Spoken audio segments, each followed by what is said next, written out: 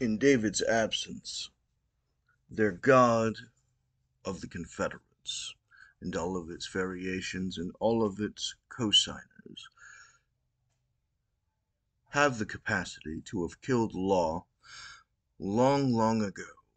and having not received any remedy to the function of the Confederates destroying the United States in that arrangement, generate as a permanent interest to have continued to have destroyed David, including but not limited to the illegal reduction of status with its validations, which generates a position from their surveillance mechanism where they hire the average person by the Wizards Council and then set up any number of them. Let's call it 5 for a particular specific set. They can switch who they are referring to for the representatives amongst the 5 at any given time, given the capacity for them by the enforcement of the chaos to engage in irritations by the person of fame, who would then be irritated by the act of exchange just by, even if they understood what was happening in real life, the function would be exacerbating, which is the point in their pseudo improv nerd theater type arrangement, but exacerbated as hybrid warfare. And to this extent, the representatives chosen by the Wizards Council without authority, who are certifying this for the position of validating communism, have given the position as a Soviet communist for the white supremacists the validation of their objectives according to their ritual abuses distributed in the black market, which are then resold as subordinate functions to other parties who make deals with devils who engage in the function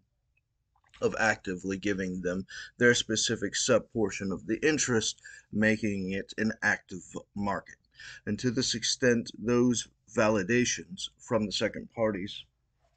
generates a consistent defamation arrangement, as everyone involved pretends it is the primary title, such as the target, in this arrangement, David. And to the extent that the defamation works and they certify a false record for the reduced status or other interests for their communism, the more secure they are in their overthrowing of the United States for the Confederate lynch mobs. At which point, everything you understand to be true about the Confederacy would actively become more and more normalized as they come out of their shell and stop pretending to be something else until they're full frontal themselves, which they've actively been doing as they have zero loyalty to the Constitution and therefore are not Americans. And to this extent, these active exchanges engage in any number of different variations of contracts specifically related to the targets, at which point the representatives, having accepted the deal with the devil to be on the position, have an obligation of representation and are not the party, and thus the contract being with David or the other targets cannot happen because they aren't the communicating party.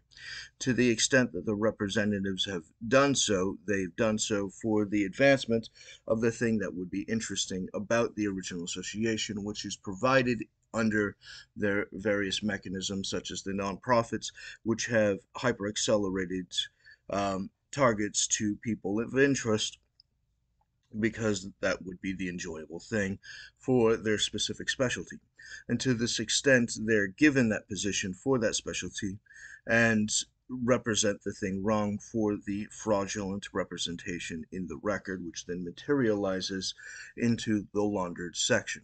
And to this extent, it engages as a permanent defect, as the targets being restrained are not capable of doing the particular thing, and thus the agents around are setting the schedule for the targets in order to sell their false illusionary narrative according to the biases derived by the abuse theater that they wrote from the kidnapping. You kidnap someone like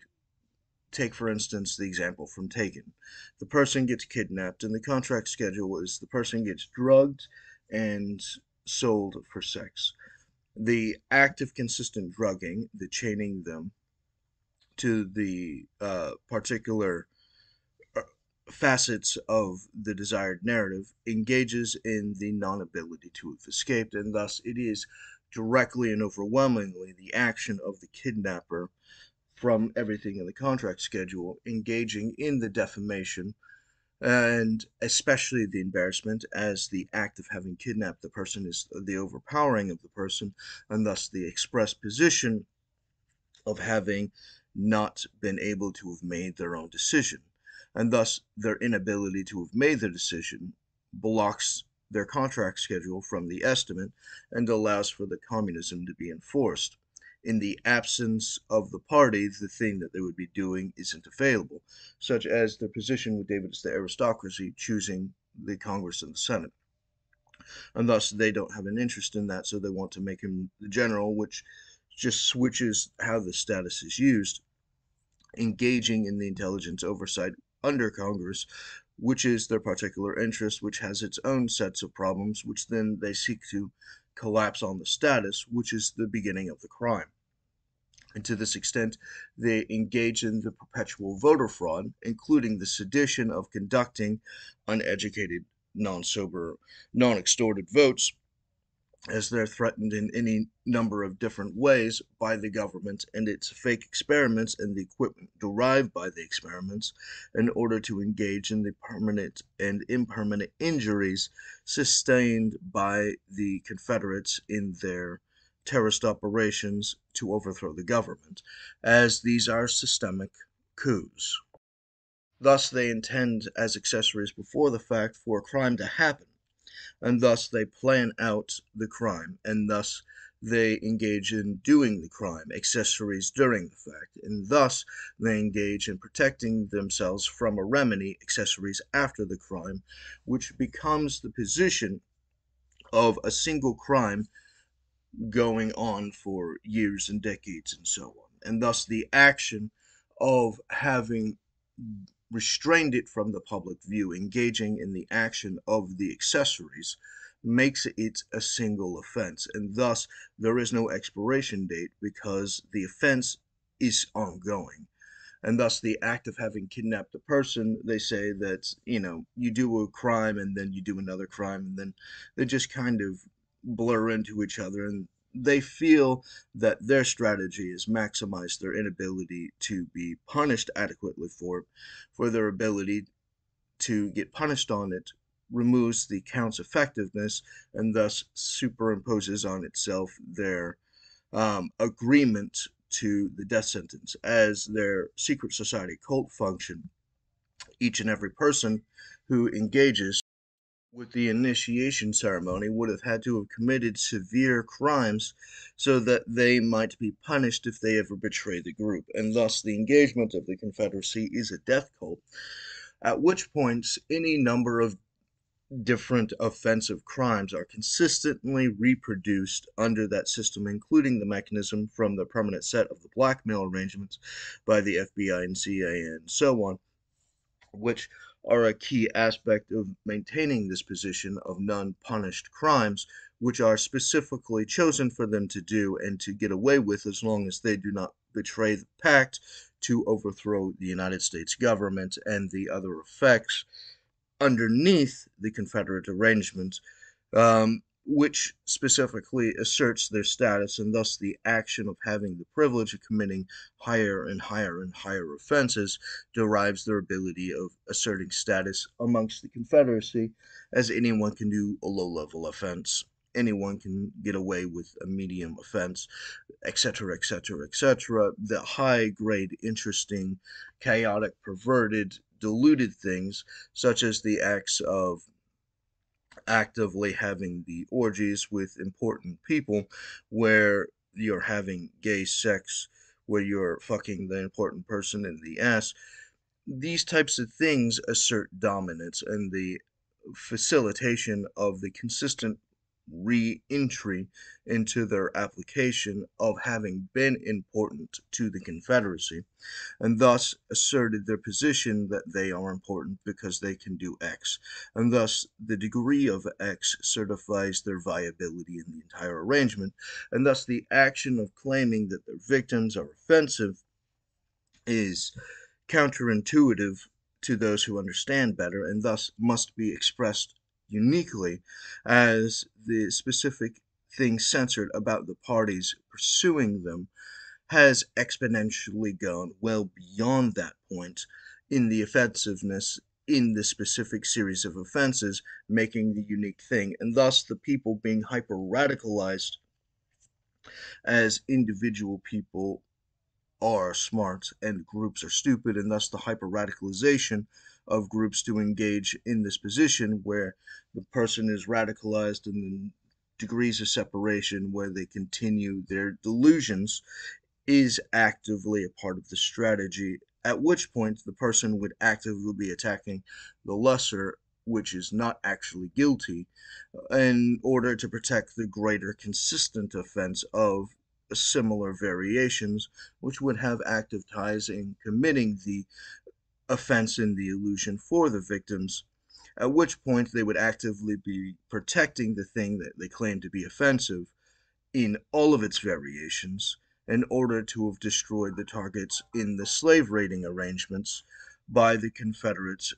according to the Advanced Fugitive Slave Act function from the Confederacies, where they engage in necessary force in order to win in cases, which is the function of bypassing due process in its entirety by their kangaroo courts, which are absolutely the opposite of a legal court, and can closer be affiliated to clan rally, as law is dead, but you still have the court. Thus, you have the illusion from them still pretending to be their victim nations, which they've overthrown, where they systematically engage in crony capitalism for their white supremacist communism, which creates the banana republicans, and thus the banana republic. And the Nom Nom Republic is little more than massive plantations, which is the Confederates' national capitalism, as each nation from those individuals from each plantation trades on a capitalist platform with others amongst the nations, including and especially each other. Now, the act of representation is an expensive arrangement, and thus the engagement of needing the active profession to be able to be paid for the specific representation as its own specialty, which requires them to have received their original contracts or to have been accelerated into those original contracts in order to be able to perform these activities under the illusion that they're viable parties in order to do that. And to this extent, the exponential expansion includes all of the objectives according to the illusion, which is the thing that they are choosing it for, instead of the legal reality, which they are actively avoiding. And to this extent, their obstruction of the free market contracts engages in the function of the law of starvation and the war of attrition which breeds it, and thus the act of restraints against the capacity to have conducted the work for profitable returns in the liquid contracts, which engages in all of the cost of business, including paying them, is obstructed as it is forbidden to the communism in order to challenge their simulation by reality, and thus the act of threatening their lie with the truth engages in the permanent upset of their violent opposition. This generates needs for secrecy, such as presidential privilege in their inferior laws, customs without reason, opposition to the constitutional obligation to have reported to Congress on each of the actions that they would be doing, as the law states that they need to have done so. and thus the action of doing so has to be reasonably within the reasonable amount of time, such as, but is not limited to, immediately. And thus the action of actively delaying this as much as possible facilitates the capacity to remove it in its entirety until the engagement states that because the Constitution says it, they cannot do it because it's unconstitutional to follow the Constitution. And to this extent, they manufacture the enemy of war as the Constitution of these United States. They fully laundered the arrangement to the Constitution being the enemy, the act of protecting someone's status without due process, to make the process itself the punishment by the Klan rally, engages in the activity of the perpetual destabilizing of the United States without the functional remedy, which would have required the government in order to have opposed or the use of the Second Amendment for the reforming of a new government loyal to the Constitution, so that it, in the absence by the insurgency of having a government, could acquire one, which is established as a process inside of the Second Amendment and established inside the rest of the Constitution. For any government that is destructive of these means, the means being the rights provided by the Constitution, the government must be abolished and replaced, and the people must establish amongst themselves a constitution fitting to their position. And to this extent, you actively have the obligation, according to the Constitution, which is the superior authority in all situations, to engage in the action of forcing them to provide the remedies owed in the Constitution, such as the obligation to go to the government for the remedy in a nonviolent way, which includes the function of them not being allowed to block David engaging with the judges from the claims which they are obstructing,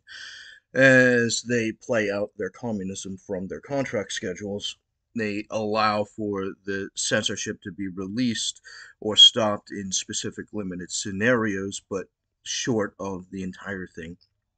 and thus the engaging of blocking of the claims, and thus the action of stopping the engagement of the government from the civilian point of view, which would have reflected David as the aristocracy, which then would have complete control over the entirety of all politics, requiring them to, if they're going to arrange other competitions, not just enemies of the government, but Republicans and Democrats and other parties that wouldn't have won, would need David to be apolitical, requiring him to be the intelligence oversight, changing his status into something that is apolitical. And to this extent, the intelligence oversight requires them to engage in their connection with David Bowles without the representations in the correct classified position, which is above all of the classifications of the intelligence community, engaging in the activity of the sober, educated answers for each of the policies, and each individual violation is a subversion of law, and having broken the law by the sedition of stopping the action from happening is its own individual offense, which was completely intended as accessories before the fact, to accessories during the fact, to accessories after the fact, as an ongoing, consistent offense, which has not ended, as they have not stopped the engagement of actively investing in its protection. As the conspiracy was to do the entire grouping or unit of offense,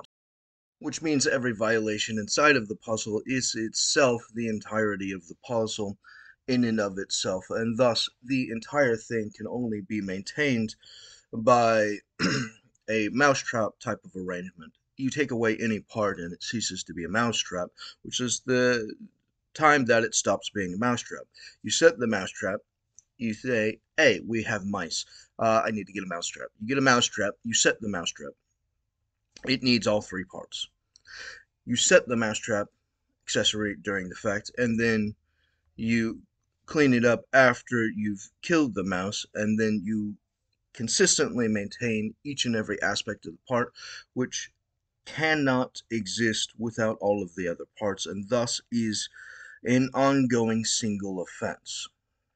which includes all of this stacking subordinate functions, which would have various degrees of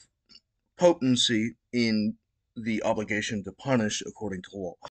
as they maintain these functions of rape culture, which is its own offense in the mechanism of overthrowing the government by the Confederates' treason in their coup, which they've been applying actively, at least from the 80s, probably from the 70s, and most certainly would have been happening in the 60s. And thus the action of them engaging in their accessories to that overthrow of the government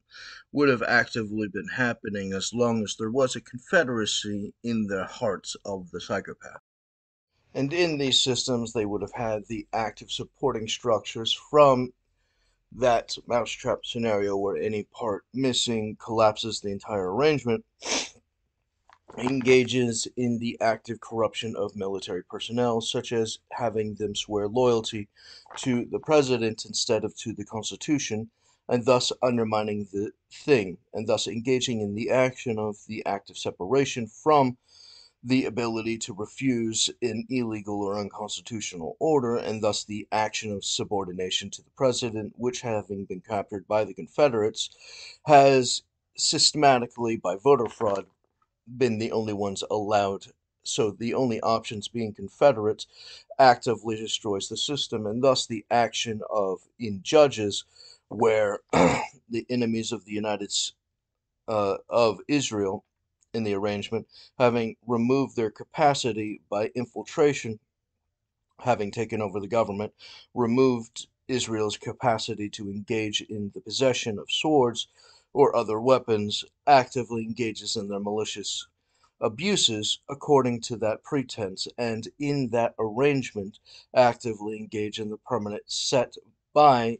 hybrid warfare in order to have conquered by peace what they could not by war, and thus the action of God having to save them from their own infernal stupidity is an obligation, and likewise the United States has to go through that same process of saving itself from being controlled by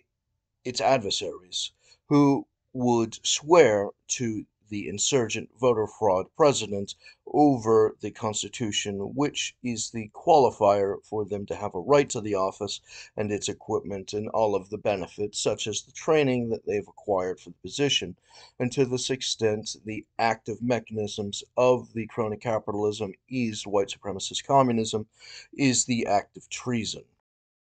and thus the use of the bias-led looking glass program allows for them to plan out the mechanisms of that white supremacy as the competing druids of the Confederates engage in the function of asserting their portion of the market and its various due diligences, materializing by the biases their obligation to have reinforced the illusion, creating a bias, reinforcing itself, and layering this on exponentially until they've materialized their manifest preferred option, where they're engaging in all of the insider trading, not just the ones that they are avoiding telling you.